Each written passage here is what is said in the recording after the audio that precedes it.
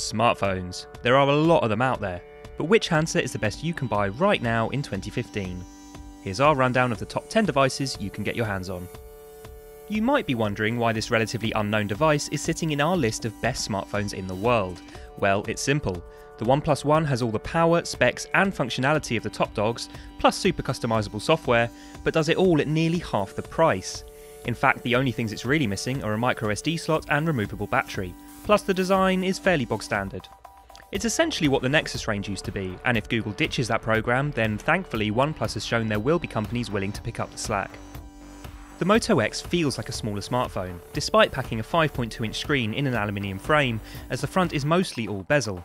That Super AMOLED screen is one of the standout features here, and it also boasts the Motorola Active Display, which lets you wave your hand over the screen to see vital info and then press to preview messages. It's not got all the bells and whistles of most smartphones, it's lacking microSD and the camera could be better, but as a day-to-day device it's very strong, and is priced better than the competition. Sony's Xperia Z3 may have arrived a little too soon after the Z2 with not a huge amount of upgrades, but it's still a very nice phone. The design is slimmed down, the display is insanely bright, and you've still got all those lovely Sony perks like Bravia Tech in the screen and improved audio output. Sadly, the camera still packs some of the inconsistencies we'd hoped would have been ironed out by Sony, and the user interface is a little bland. That said, with PS4 Remote Play now enabled, it's bounced up the rankings slightly.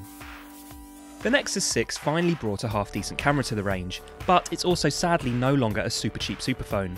It does have an excellent screen, a beefy Snapdragon 805 chipset to run nearly anything you want, and the media capabilities are excellent.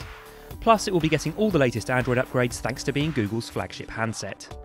The only possible downside is that it's got a whopping 5.96-inch screen, placing it firmly in the phablet camp, so if you prefer a smaller phone, it may be worth looking at the Moto X instead.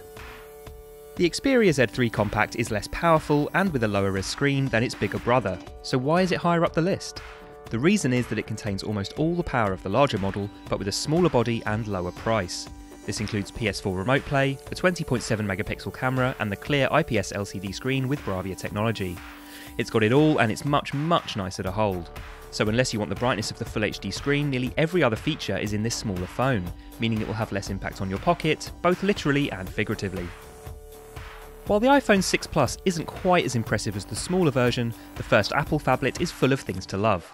The Plus takes all the best bits of the iPhone 6, design, UI, camera performance, and adds to those an even better camera, a Full HD screen and a much larger battery. The drawbacks are few, but pivotal. It's harder to hold in one hand thanks to being a little too wide, plus it's a lot more expensive. But with the same internal power, great graphical performance and access to Apple's strong media and app library, this tablet phone hybrid is perfect for those that can't decide between the two formats. With Samsung's Galaxy Note 4, the main thing is the screen. Super AMOLED technology combined with QHD resolution means a pin-sharp display, and one that we just can't take our eyes off. The camera is nice, the power is next gen, and the whole thing is backed up by the ever more useful S Pen to help you clip and jot all day.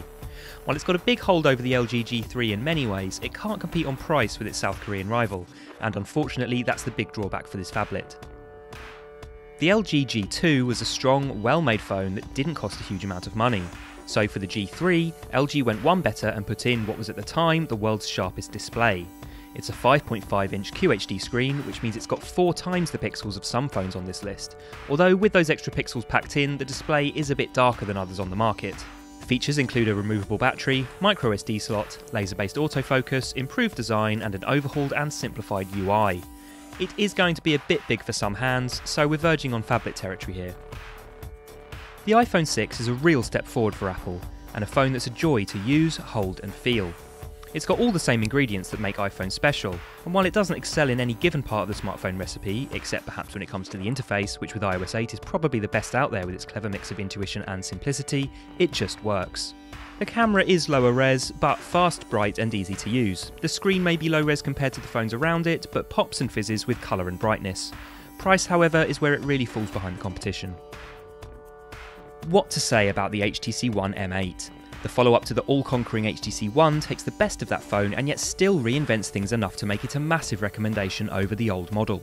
We love the speed of the camera, the boom sound upgrade is impressive, the duo camera is smart, and the design, well, you just have to hold it. The Snapdragon 801 processor has boosted battery dramatically, and also means that photos process much more quickly as well. Even the front-facing camera is better. If we were to criticise the One M8, it would be the camera's lack of a megapixel upgrade, which means pictures are a little less sharp than they might otherwise be, and the bright light performance isn't top. But these flaws make it a better day-to-day snapper thanks to a great shutter speed. So there you have it.